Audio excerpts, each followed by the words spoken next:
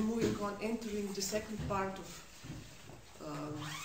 this class, of this course, and today we will start, or we will seriously take into consideration the theme of negation, negativity, Vermeidung, through a kind of attentive reading of this really short but nevertheless very dense and paradoxical, also at some point, paper of Freud on negation, on which I will comment on today, and then we'll move on from this probably directly tomorrow into this kind of a little bit broader theme of negativity as articulated or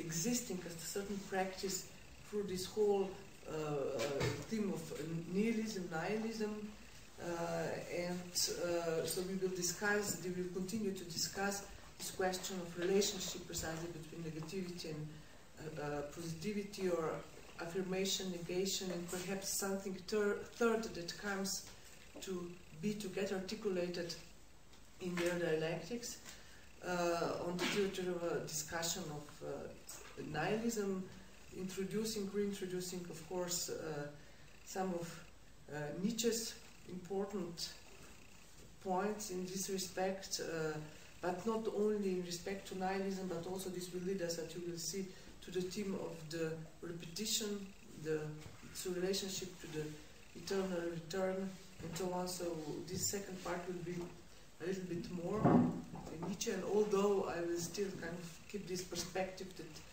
we were walking on from the beginning, and which is also the question of the real and of its possible articulation with the means of the symbolic, with the paradoxical means of the symbolic, and negation will also, as we shall see, allow us to perhaps see how this can function, one of the ways in which this can function.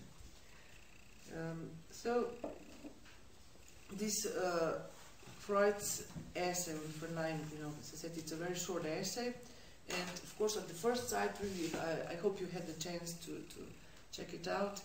It seems like a rather, I don't know, just a fleeting comment, or a kind of a short observation, mostly of technical character, in the sense that it's kind of an advice: if you hear this and that in analysis, you can be sure that it means this and that.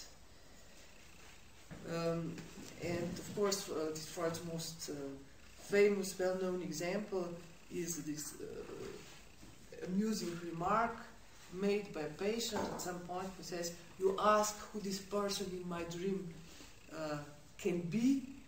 It is not my mother." Die Mutter es ist nicht is the German formulation. So, in which case, first, as Freud has first this immediate movement. In this case, you can be sure that it is indeed her.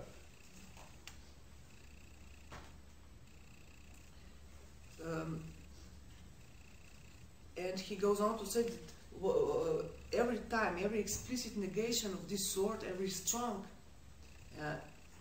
strongly emphasized distancing from a certain content that it nevertheless mentioned, becomes a strong indicator precisely of the truth of this contact, towards which we are trying to distance so emphatically. And of course, this holds true only in the cases where the analysant himself or herself comes out with this content or intention. It's not something that one needs to decipher beyond whatever. It is openly said, yet accompanied with denial or this or that distancing. For example, there is another example that Freud gives. Now you think that I mean to say something insulting to you, but really I have no such intention. So it's again this kind of mechanism. So this is the kind of a beginning of the essay.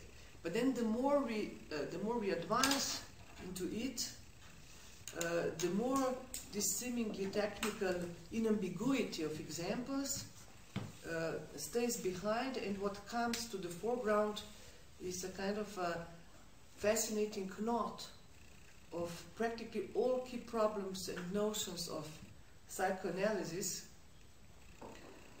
organized precisely around a particular and evading negativity, which is simply precisely not reduced to the negation, this logic of simple logic of negation, the opposite of the negated being true. So this knot of central concept as this kind of evading negativity as its central focus around which it kind of distributes. And before it really soon becomes clear that negativity at work in this, some of the very funny examples, it's not reducible to the simple opposite of positivity or of affirmation. It is not reducible to truthfulness of its opposite. It becomes clear, Freud clearly states that by translating it is not matter into it is matter, we don't come very far. For, as he noticed, the symptoms tend to persist. We do this, everything's supposed to be clear, but the symptoms persist. It is as if nothing happened. And the real problem, as well as the main part of analytical work, actually only starts here. For what comes to light is precisely a certain, I would say, crack or internal interval which is at work in the relationship between all these series of crucial categorical couples that Freud employs to kind of circumscribe what he's doing. This gap which kind of systematically tends to undermine the complementariness and symmetry of these couples, like inside, outside. This is part of what he's doing. Or then pleasure beyond the pleasure principle, repression becoming consciousness of the repressed, or affective, intellectual, or eros, destructive drive. There are all these conceptual couples with which he tries to circumscribe this place, and actually what happens in every particular step is precisely that some elusive third kind of disturbs the symmetry or the complementarity of these couples.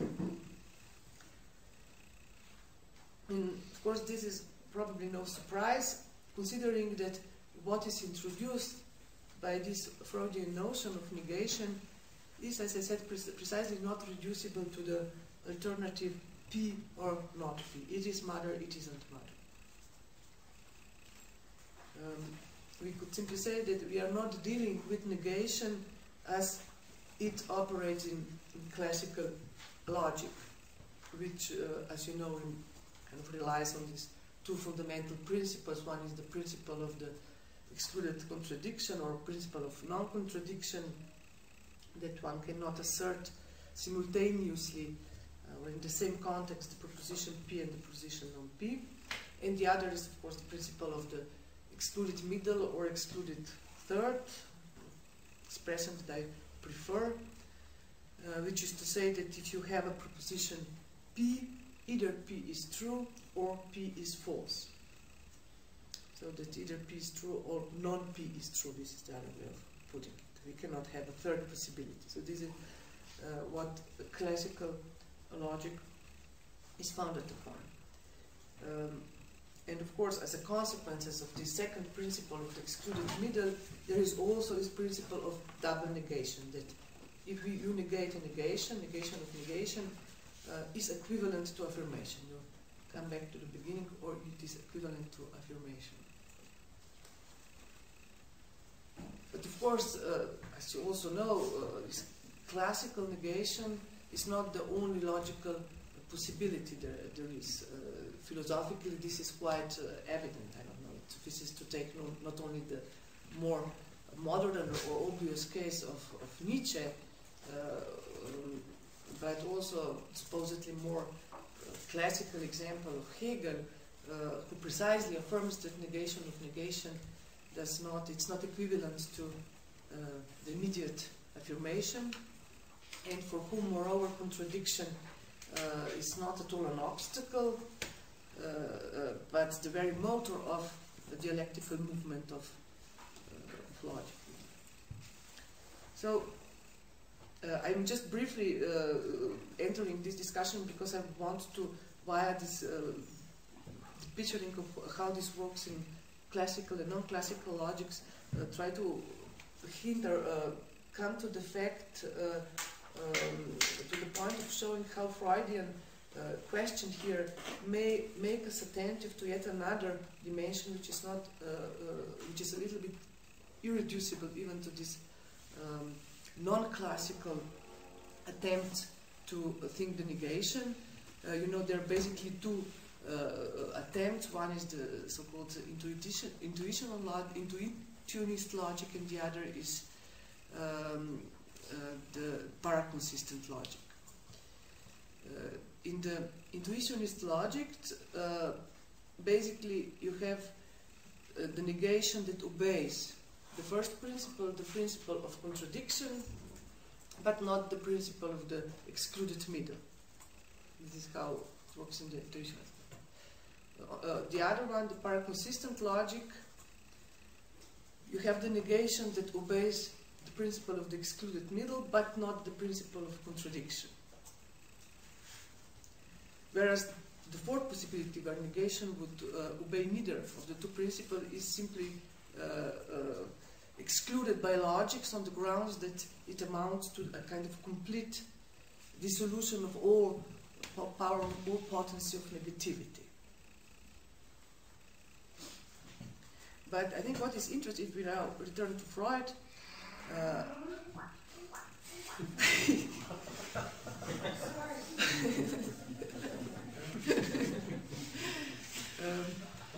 I think that what is interesting is that one might have the impression that the logical frame implied by psychoanalysis is something close to, if precisely we start from the idea that we have a negation which is not simply reducible to the opposite of affirmation, we could simply have the idea that Freud seems to be subscribing to the intuitionist logic, as opposed to the classical one. However, and I think this is precisely what is most intriguing and could be rather far-reaching, is that this is not, I think, exactly the case. For what is the standard presentation of the intuitionist logic? It is that it allows for things existing between the two extremes, or the two absolutes. Between an absolute P and an absolute non-P, there is a whole world, so to say. There are all kinds of nuances with different shades or degrees of intensity. And of course you can recognize a lot of what Nietzsche is saying here, this kind of precisely word as the whole world as precisely a world of nuances.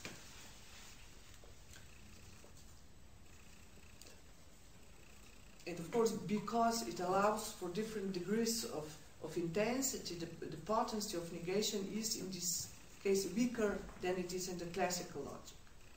And if I just give you an example of what would be the intuitionist logic, an example suggested by Badiou, who wrote an article also on these three kinds of negations, the example he gives is the example of the law. So if the great field of the law is always a concrete world or a concrete construction, its logic is not classical.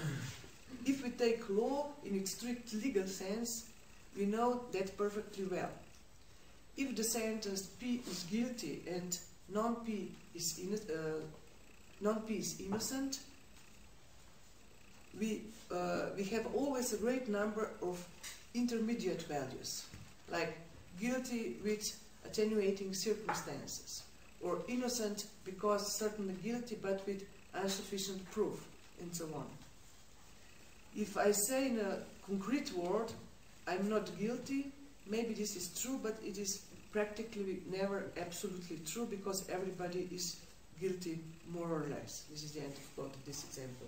So you see here the idea is that within this kind of logic, it is always, or the logic of the concrete world or the logic of appearance is precisely this non-absolute different degrees of intensity. Intuition is logic, which allows this sense for the existence of a third thing between the two. But what kind of, I don't know, the idea that I have and that I'd like to argue for is that what is at stake in this Freudian discovery that with negation involved in the unconsciousness, the alternative matter, non-matter, is not exhaustive, and the negation of negation doesn't bring us to the supposedly original affirmation. I think is something else, that this logic of different degrees of intensity. So, because actually, if you just think of this example, and you will see what we come to is not more or less matter. It is matter, but not completely. It is not a difference of intensity with regards to two extremes or two absolutes. Either it is or it isn't, in this absolute sense. And I think this is precisely perhaps a very important question brought by psychoanalysis to the attention of both philosophy and logic, which could be formulated as follows. If we admit the non-functioning, non-operationality of the principle of the excluded third, what then exactly is the status of the third that we allow for in this way? Is it really something in between, a combination of two, a little bit of this and a little bit of that? A nuance with certain degree of intensity? Or could it also be effectively something else? This is precisely something third, in this little bit stronger meaning of the word. Related, of course, to this configuration, not third, that's simply something completely different, but something of a third with its own ontological status, even if the later turns out to be rather paradoxical, or spectral, if you prefer to understand it. And I will kind of try to show or argue for this other option.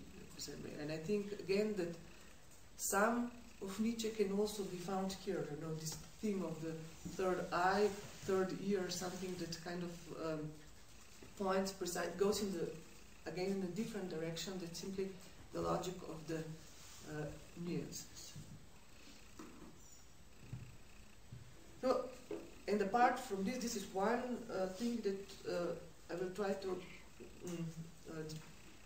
argue for. But apart from this, and related to it, Freud's paper, this paper also offers some kind of extremely dense, almost fascinatingly wild speculation concerning the very origin of thought, and of speculation which stupefied Jean Hippolyte, famous French philosopher, Hegelian, in his commentary of the Freudian essay, which he delivered upon Lacan's invitation in his seminar. And there he concentrated, of course, precisely on the negation of negation, but also on this stunningly courageous attempt, metapsychological attempt of Freud to kind of argue for a certain birth of thinking from the spirit of negation, so to say, or more precisely, perhaps from the mark of negation, because this is also what is at stake. It's not simply negation is not to be taken simply as already full, referring directly to the content. It's of course indistinguishable from a content, but it's also the question of the very mark of negation as an also pure signifying mark that is of importance here, which is not in itself negative, this mark. And it seems indeed that this essay on negation is also a kind of a quilting point of philosophy and psychoanalysis. And this is also the other part that I will try to focus on. So let's start again from Freud and from this sentence. You ask who this person in the dream can be. It is not my mother. So without being asked, of course, who played part in this dream, this person, this patient rushes forward and volunteers the word mother, accompanied by negation. It is as he as if he has to say it, but at the same time cannot. It is imperative and impossible at the same time. And so the result is that the word is uttered as denied. The repression, coexists with the thing being consciously, fully spoken out. This is a basic configuration. And I think the first mistake that one could make here is to take this, to read this in terms of what this person really saw in his dream, but then because of some consciousness censorship decided to lie about it to the analyst. It's not at all this what is at stake. Not only in the case of Verneinung, but also in the case of Freudian notion of the unconsciousness as such, the point is that what is unconscious is not simply, in this case particularly, what is unconscious is about all precisely the censorship. It is this what is kind of swept away from the perspective. It is not the object of the matter, but precisely what happens with this no that kind of pops up. So the matter is fully present in the statement and introduced by the subject himself, who also could have simply not mentioned her. So the unconscious sticks here to the distortion itself, this is to say to the negation, and it's not hidden in what the subject supposedly really saw or didn't see in his dream. It could well be that in the dream actually mother did not appear, or that some unknown person appears, yet the story of the unconscious that is relevant for analysis begins precisely with this not my mother that takes place in the account of the dream, this utterance which it is formulated.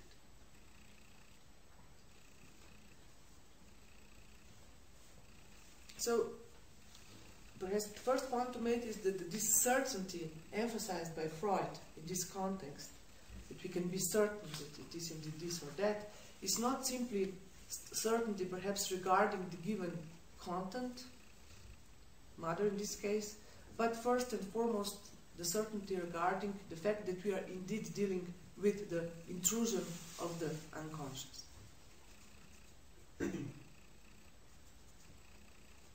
And as I said, the problem only really begins here.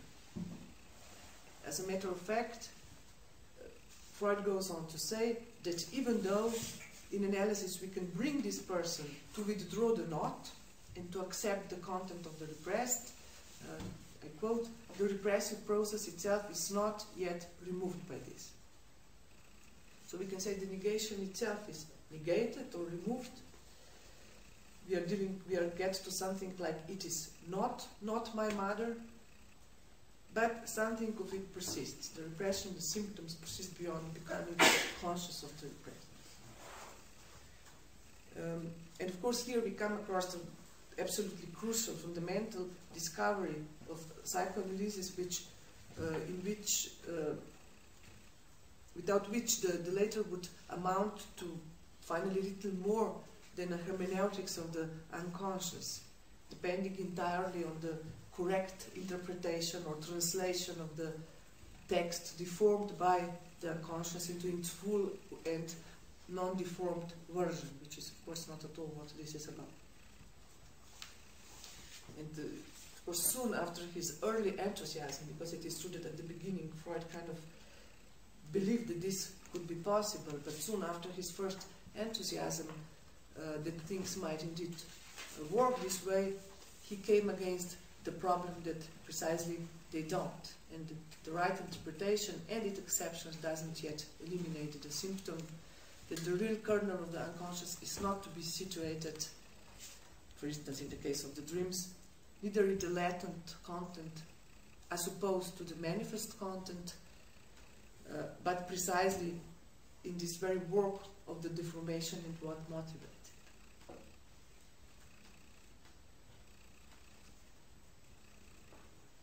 So perhaps just for our present purposes, and at this stage, this could be formulated as follows. We can accept the repressed content, why not? We can eliminate it, but we cannot eliminate the structure of the gap or crack that generates it, and that helps generate it, and it is employed in the very work of generating it, this distortion. And it is this irreducible crack that becomes kind of visible through the double negation as its undivisible reminder. It is what nevertheless persists.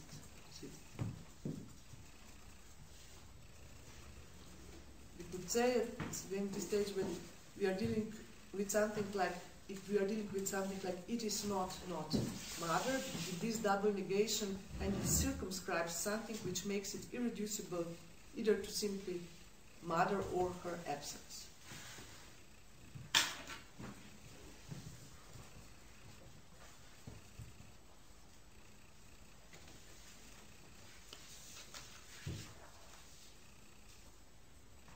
So in a certain sense, we could also resume this by saying that finally what the patient wanted to say is precisely what he said, not something else. Namely that it is neither that it was some other person than the mother, nor that it was mother, but that it was the not mother, or the mother not, perhaps, to put it this way.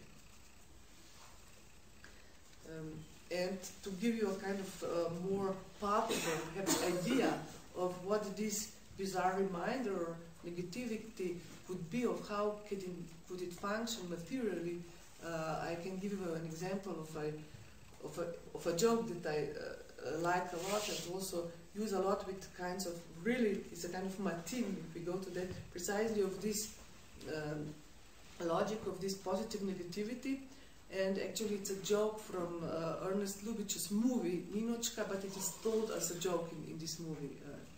And the joke goes like this, that there is a guy who enters a restaurant and says to the waiter, "Coffee without cream, please." And the waiter replies, "I'm sorry, sir, but we are out of cream. Could it be without milk?" You see, this kind of... and I think it's precisely, this captures very, very well what I'm trying to circumscribe here. This carries a certain real, even a certain truth about the real, which has to do precisely with the singular negativity introduced here, for example, in this Freud's essay. A negation of something which is not pure absence or pure nothing, or simply the complementary of what it negates. Because at the moment it is spoken, there remains a trace of that which is not. This is a dimension introduced and made possible by the signifier, read irreducible to it.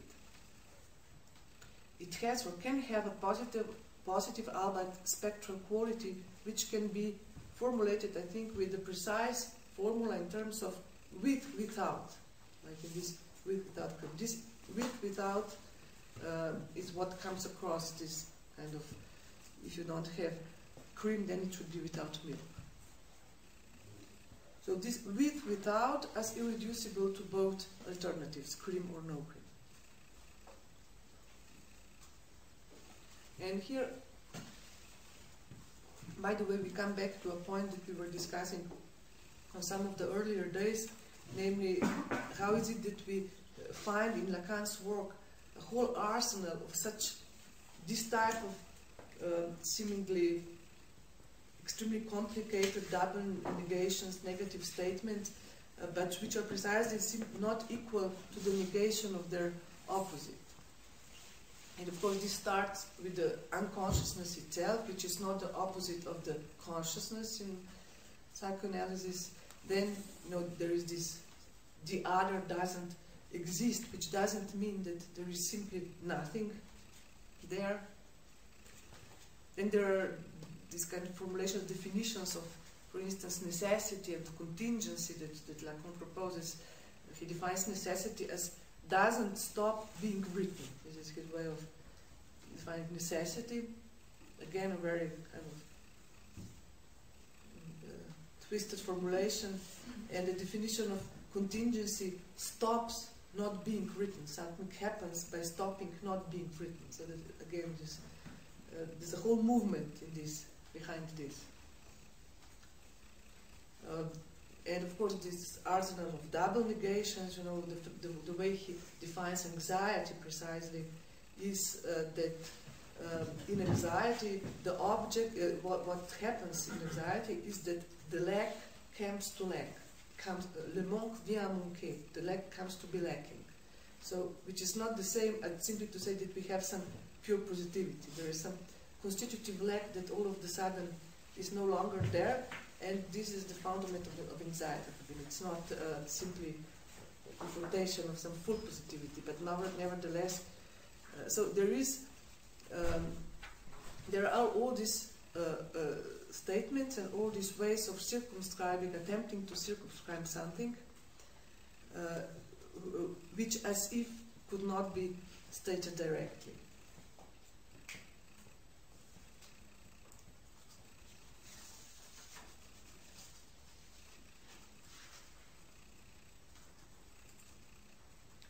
We can see that when, back to Freud, when matter thus appears in this singular alloy or composition with negation, as not matter, it looks as if kind of both terms irredeemably contaminated each other. As if the not marked the matter with the stamp of unconscious desire. Freud says, he uses this funny term, like made in Germany stamped on the object. And on the other hand, matter no less contaminated, the word matter no less contaminated the formal purity of negation with, as we sometimes read on the backing of certain kinds of wood, certain elements in traces. But perhaps we should be more precise even and say that the matter we start with, and perhaps this is how we can define the problem, the matter we start with, just before the negation hits her, so to say, is precisely not the same as the object matter produced through this negation, via the work of the unconsciousness. It is another matter, a matter, put it this way, with consequences, in respect to what we've been discussing a couple of days ago, not matter as element of nature. And it is precisely why admitting to the analyst that it has been matter after all doesn't help at the least, because the object has changed in between, it's not longer the same. And why, in spite of this admission, the essence of repression persists. For what we get in this way is of no use to us. It refers only to matter as factual, as element of nature, so to say. It doesn't bring us any closer to the dimension of the real that is at stake here. Before now continue reading and commenting on this Freud essay, I will make a short digression into Lacan's commentary, which is in fact the reply to Hippolyte's commentary, just by giving you a couple of examples through which he kind of also very vividly brings forward the situation, the constellation that is at stake with this kind of negation or negativity, and actually his first comparison with what is going on here is perhaps rather stunning, because it's a comparison with a certain piece of hallucination, which appears, it's a famous hallucination from a Freud case, the Wolfsman,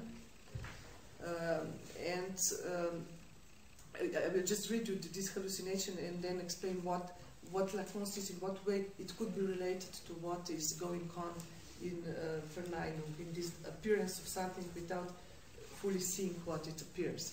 So this hallucination is simply this is Freud's account of it, or this is his patient's account of it, where I was 5 years old, he says, I was playing in the garden near my nurse and was carving with my pocket knife in the bark of one of the walnut trees that came into my dream as well. Suddenly, to my unspeakable terror, I noticed that I had cut through my little finger, so that it was hanging on by its skin. I felt no pain, but great fear. I did not venture to say anything to my nurse, who was only a few paces distant, but I sank down on the nearest seat and sat there incapable of casting another glance at my finger. At last I calmed down, took a look at the finger and saw that it was entirely uninjured. So we have this kind of hallucination of the finger being cut off. And of course Freud himself, when he was commenting on this, describes this as an instance of Verwerfung, you know, this term related to psychosis, as foreclosure of castration as opposed to repression. This is to say precisely that in this case for Freud it's a kind of case where castration is not denied or repressed, but literally cut from the subject symbolic universe. It has no role whatsoever, it doesn't motivate any repression, it's literally cut out of the symbolic universe, which is why then it can only return in the form of a hallucination, that is to say in the real, as part of the real, of the reality of the subject. So this is basic constellation, definition of psychosis. It's the real in which the subject starts with speechless terror without being able to integrate it in the surrounding reality. So this is the hallucination episode. And in his recapitulation of this episode, Lacan uses some very telling expressions. He speaks about kind of temporal abyss and about how what Freud patient says suggests that it is not simply that he sinks into immobility, but that he sinks into a kind of temporal funnel out of which he eventually rises without having been able to count how many times he has wound around during his descent and his reascent, and without his return to the surface of ordinary time having in any way occurred in response to an effort of his part. So I think this is a very poignant description of what is taking place here, this kind of a temporal abyss. Travel into somewhere as if some other dimension of reality out of which it reemerges. But this temporal fuel, this metaphor, is in fact related to another crucial moment of this same story. I'm still at this Wolfsman case, namely the hallucination as such as I just told you about it, erratically appeared when this Wolfman, pseudonym, was 5 years old. But it comes to him now with the conviction, he tells about it in Freud, it is the first time that he tells about it, but it comes to him with the conviction, and this is a very interesting structure, conviction whose falsity is soon demonstrated, that he has already told Freud about it at some point.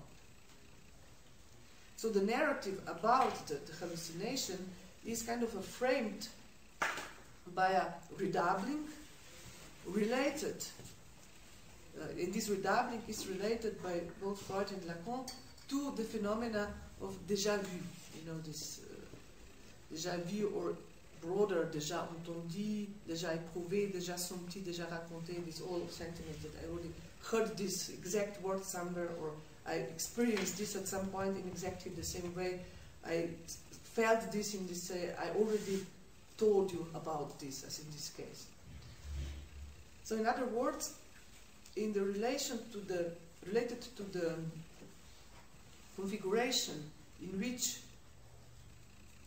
this is related to configuration in which something appears for the first time, but is mediated by the feeling of being its own repetition. It's experienced as already being its own repetition, something already seen, told, etc. And actually we could say that in the present case that we are discussing, this déjà vu, or more precisely déjà raconté, is precisely that what manages to link what is subject in question, or to attach the psychotic structure of hallucination, which is completely cut off of the symbolic universe, based on foreclosure, what allows it to be linked, to get linked to the, let's say, this more neurotic structure based simply on repression, in which makes it possible for the patient to actually talk about it in the first place, because he was never able to talk about it at all, and it's precisely via this déjà raconté framework that he was now actually able for the first time to speak about.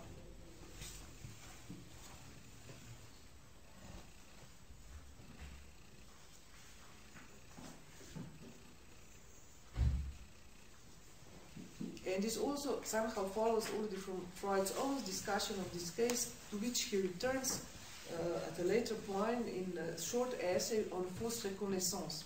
Again, this kind of false memory, where he claims that the patient expresses with false memory in his what is expressed in this false memory is precisely the resistance to accept this castration anxiety.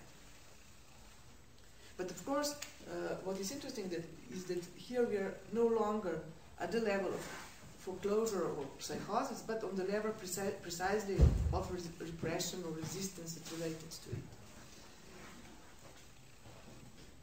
And here, with this déjà raconté, we are in fact dealing with a structure very similar to that of vermeiding or negation, and in which Freud recognizes precisely something more general.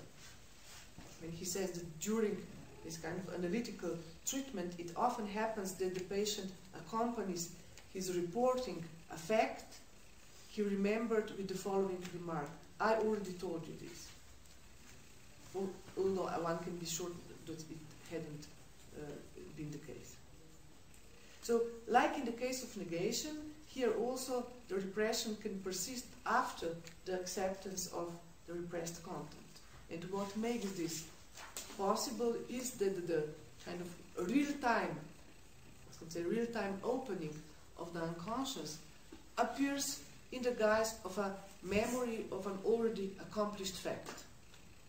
That is something that no longer immediately concerns us, or never even was present. It's kind of an eternal past. It never had its present. We are kind of viewing at something that has just emerged for the first time as belonging to some other time. Looking right at it, yet through as if some alienating frame in the form of something already far away.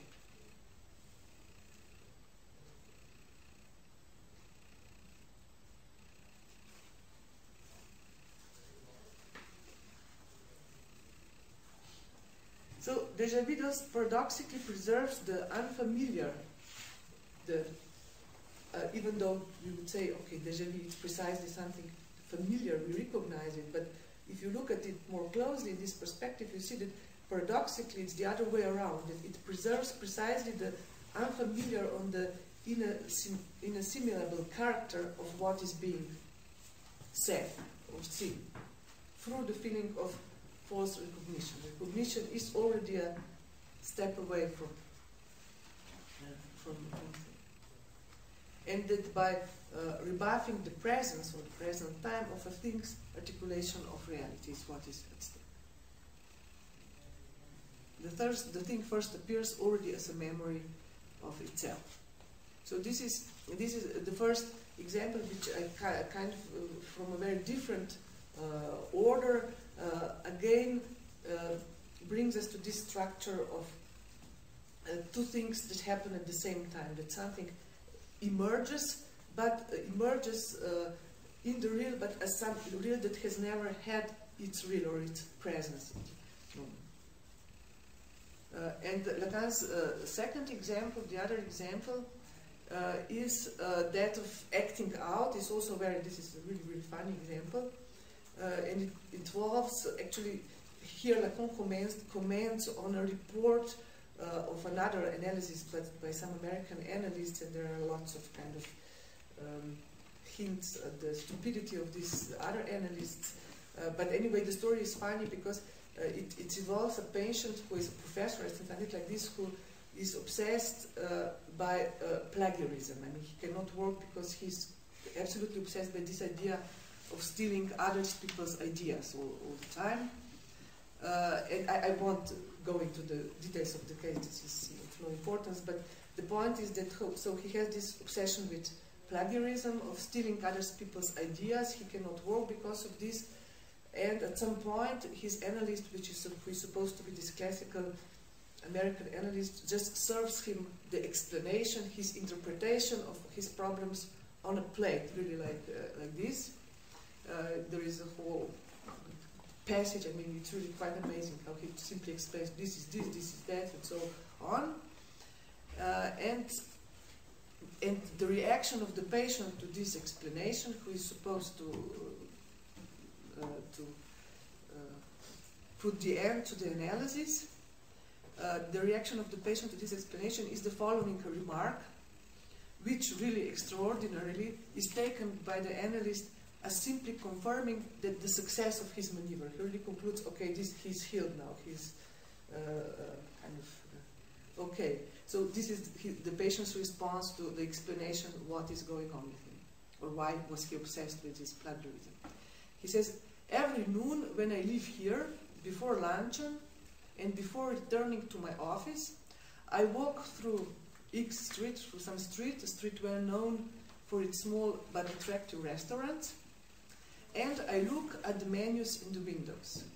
In one of the restaurants, I usually find my perfect dish, fresh brains, which is, I mean, so leaving aside the fact that really the analyst displays an almost spectacular misapprehension of what is going on here, and takes this statement as a nice way of concluding his case, we can indeed recognize in this acting out, in this sentence, yet another version of the structure that I'm discussing. I mean, the repression is maintained here by the acting out of the repressed.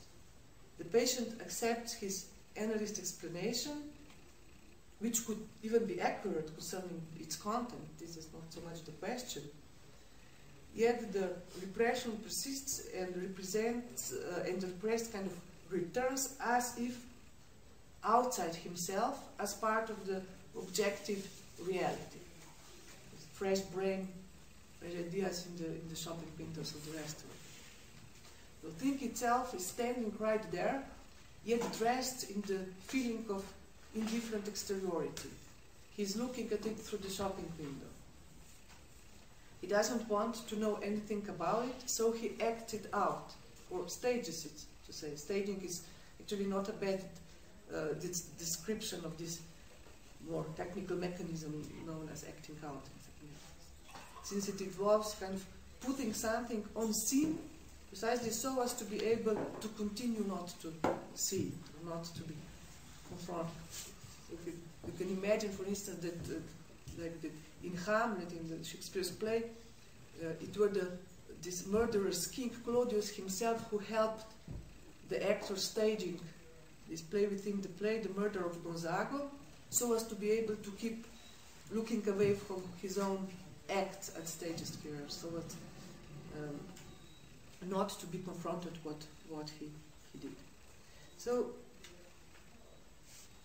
and thus we come back to this surprising and kind of surprisingly volunteered statement.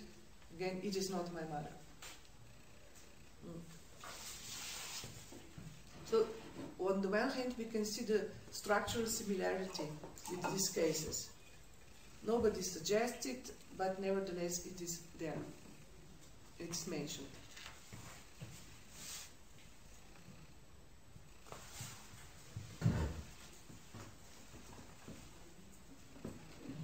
The negation that accompanies the emerging of this seems to interpose between it and the subject a strange distance or screen on account of which the subject actually does not see what he sees. Negation, to a certain extent, works in this way. It is not that he doesn't see, or that he sees and denies it. What is at stake? It's rather that he doesn't even, almost like this, that he doesn't see that he sees. So similar to the cut-off finger in hallucination, or this fresh brain in the shopping window, matter could also be said to be an object whose unconscious character here in this case is preserved in spite of its full visibility, in spite of it striking the eye, so to say. But there is one crucial question, nevertheless, which remains in this comparison, which is, is this to say that these three interfaces, if I call them like this, déjà vu, acting out, or staging, and negations, are simply of identical nature? Are we doing with the same thing? Are they simply three different ways of preserving in full view of a thing its misrecognition? And here precisely I would say that there are grounds for claiming that this not the negation has nevertheless a special singular status and structure, on account of which, because matter from the discussed example is an object with a slightly different status from the other two. Not because it's matter, let's say, but because she is negated and not acted out or put in the frame of memory.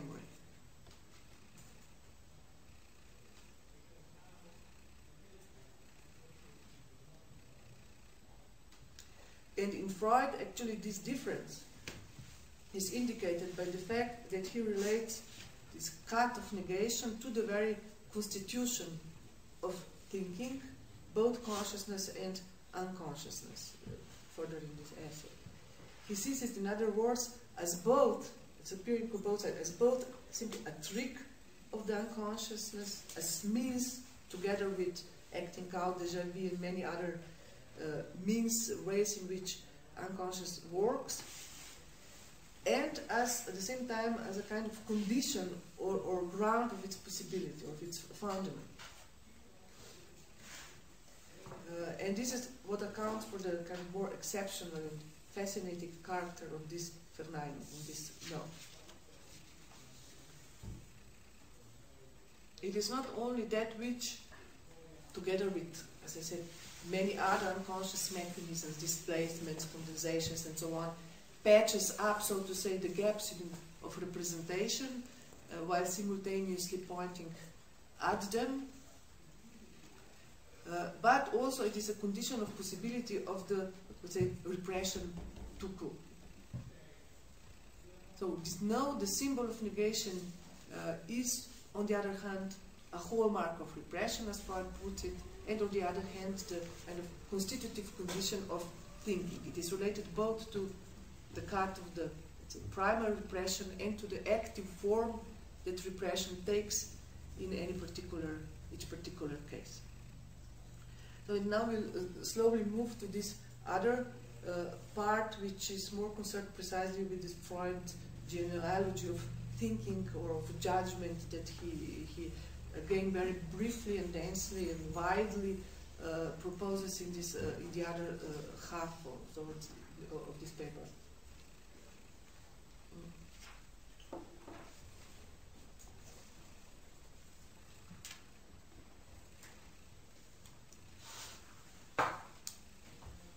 So this really extremely speculative part of Freud's essay concerns the constitution of reality. Also, this is also what is at stake, of reality and of the thinking subject, as based on what he sees as kind of a original cut along the lines of appropriation or taking in as basis of affirmation, Bejahung, and on the other hand, Ausstoßung, expulsion or pushing out as basis of negation. This is how he outlines this.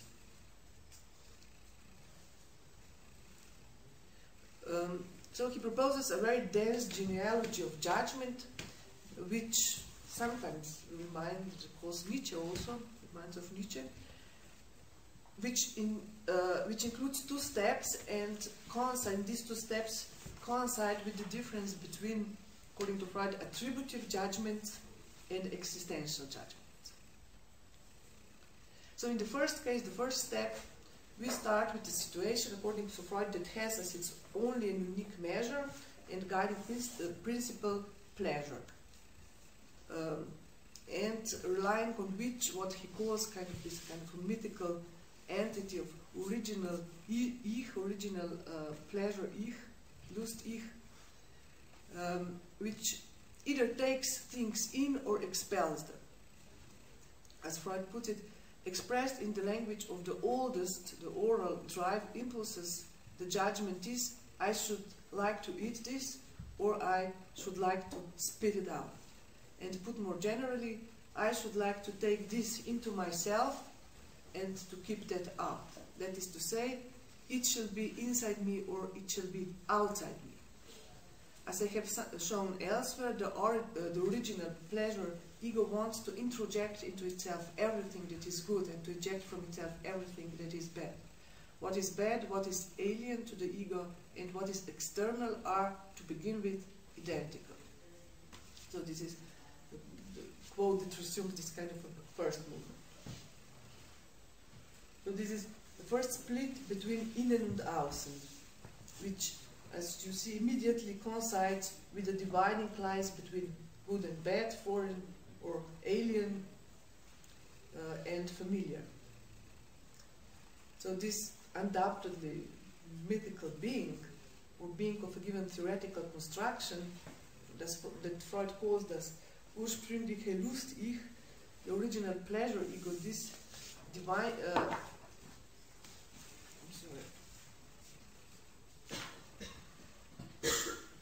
so in this case, the dividing lines simply coincide.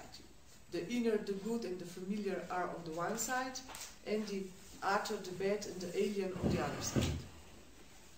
But already in the next step, the things become more complicated, and these dividing lines kind of fall out of joint. Some kind of a shift happens. So in the second stage, it is now no longer the question, says Freud, of whether what has been perceived, a thing, should be taken into the ego or not, but of whether something which is in the ego as presentation can be rediscovered in perception, in reality as well. It is, as we see, once more the question of external and internal. End of quote. So what is at stake here, of course, is this famous reality check, reality testing, Realitätsprüfung, based on the presupposition of a kind of original loss of pleasure. And the crucial aspect of this reality test is, of course, precisely the loss of this mythical immediacy. From now on, all pleasure will be a found again pleasure. It is not something that can be experienced in any immediate way. It is found again pleasure or it is not. And the same, which is interesting, goes for all objects of reality. The objects of reality which is thus constituted as subjective reality, kind of representation, constituted through precisely the opposition subjective-objective. This object, they are never simply found, but always refined, as says Freud, found again, wiedergefunden. Not that there was this first thing. So, the first and immediate aim, this is a quote again from Freud, therefore, of reality testing is not to find an object in real perception which corresponds to the one presented, but to refine such an object to convince oneself that it is still there.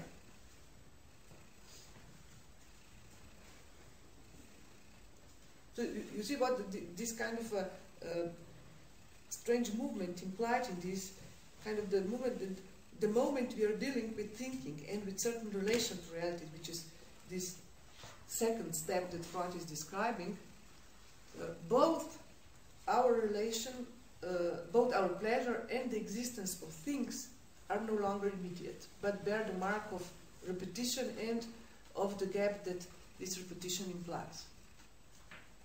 The second repetition or dividing lines, the repetition of the dividing lines doesn't simply replace the first, but kind of adds to it with a twist, the result of which is a gap or a third dimension that counts from now on the very consistency of the distinction between inner and outer, and blurs the subject-object division and relation. For I think we could also recapitulate the movement that Freud describes like this. The first, this kind of a mythical difference between inside and outside is not yet a real difference, but more like a kind of process of differentiating the indifferent or the indistinct, led by the primary process, or whatever you call it, the pressure principle. But the latter operates, so to say, with the head on in the indifferent that it separates, but the difference itself, the furrow that it leaves behind, the trace that it leaves behind, at no point enters its horizon. It is kind of a mythical first cut. And the Ich actually only first encounters it, this distinction, this difference, this trace, in the second step, when it returns in its own footsteps, so to say, but no longer finds the world as it has been before. So now there is difference between inside and outside. Yet it no longer coincides precisely with the difference between good and bad, or pleasant and unpleasant. It no longer coincides for the condition now in the second step. For the good and of experiencing pleasure is precisely that we find the object outside, in the reality. Displacement took place. The object of representation had to be found outside, or else it is of no use to us. So what has once supposedly been inside needs to be found outside, and this outside is hence very much subjectively, we could say, mediated, which is precisely why psychoanalysis situates the real district that we are kind of tracing here, neither simply in this subjective outside, nor in some kind of a pure inside, but precisely in the possible space created by their own, this twist or torsion between them. What happens here?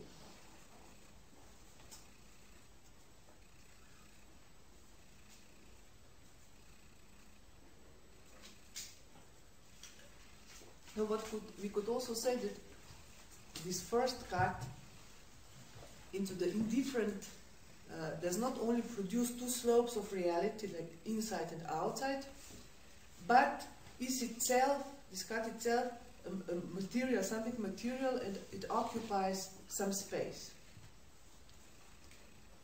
And of course, the metaphor that perhaps first comes to mind here is that of a crack or gap separating and connecting the two sides, while at the same time figuring itself as something. And Freud's key term here, which is this Ausstoßung, pushing out, also suggests this kind of a emptying of some space that has already been occupied, and with it the constitution of a kind of an empty space in between that has nevertheless a certain status. So the cut between inside and outside, between affirmation and negation, does not produce two things but three, we could say. Affirmation of positivity, negation, absence, what is not in this sense. And we could say the very place or locus of their difference between them, which is another difference.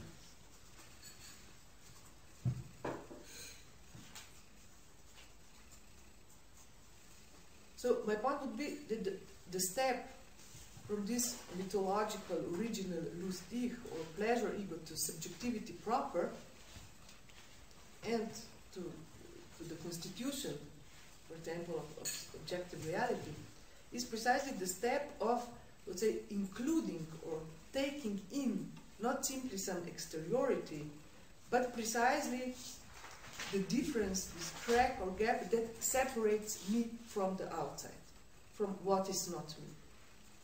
That this is kind of the crucial moment of subjectivation or subjectivity. To include it precisely, if we now say that this cut produces three things, included precisely this third impossible thing which separates me from the outside. There is something.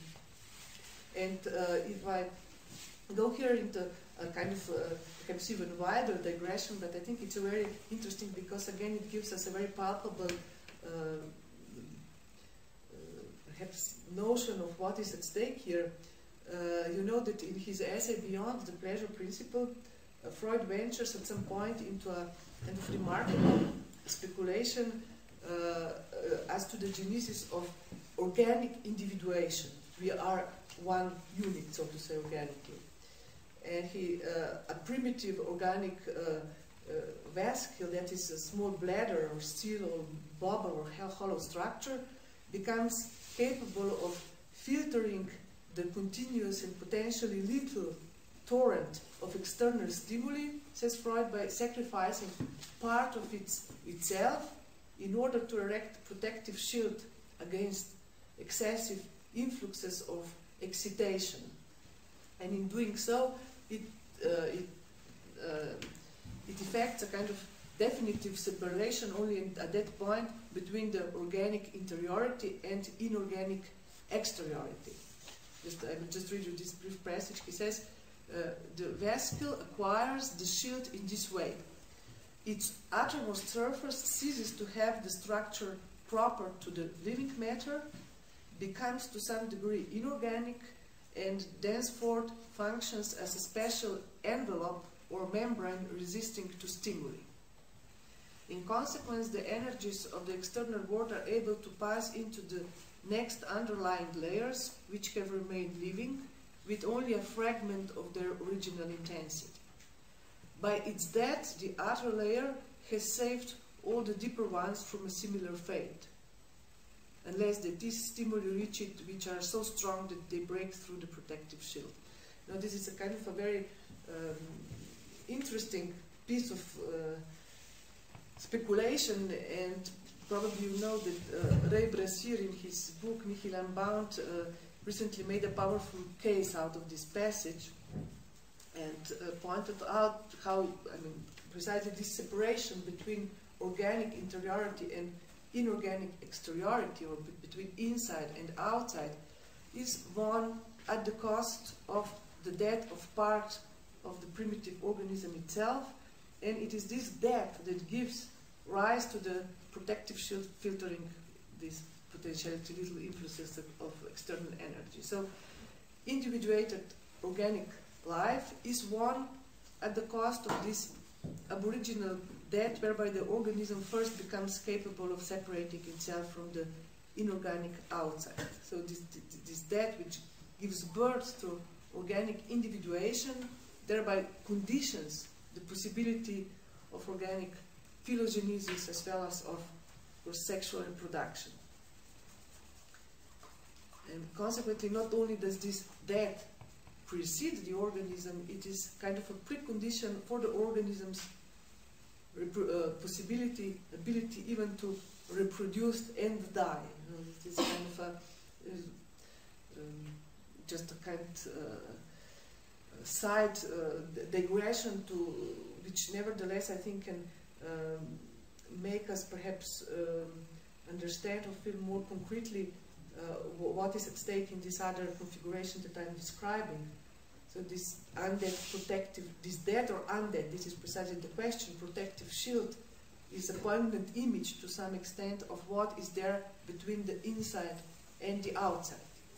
That of a third thing that emerges with the cut between inside and outside, which is not part of the living being inside, incorporate within it, and which is neither simply dead or alive.